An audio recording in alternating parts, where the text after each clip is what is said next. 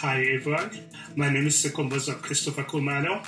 I'm an eye health activist here in South Africa, and I'm so excited to be here on the OLA Talk Show speaking to you guys as a podcaster.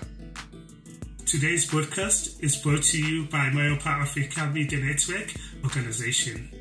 What causes myopia? Myopia can be caused by various factors, including both genetic and environmental factors. The primary symptoms of myopia is blurry vision when looking at distant objects. People with myopia may have difficulties, seeing road signs, distant objects, or the board in a classroom. It can be very hectic. It's really a serious thing that we need to be at. Friends, it is very crucial to prioritize regular eye examinations, especially for individuals with myopia.